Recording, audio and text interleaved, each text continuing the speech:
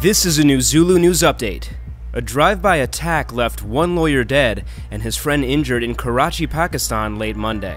The victim, Ashfaq Kaimkhani, was killed when armed men riding a motorcycle opened fire on their vehicle. The victim was reportedly associated with Rufi Properties, a real estate development company in Pakistan.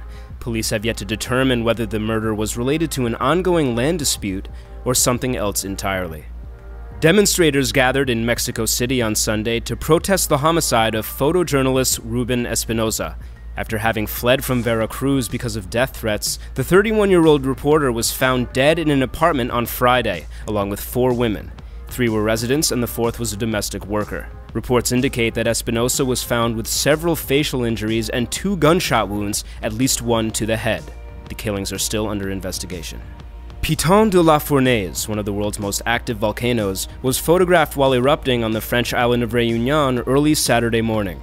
This latest eruption came as members of the media flocked to the Indian Ocean to report on the airplane debris discovered on Réunion this week, suspected to be a portion of the disappeared Malaysia Airlines Flight 370. To see your news on Newzulu, download our app and upload today.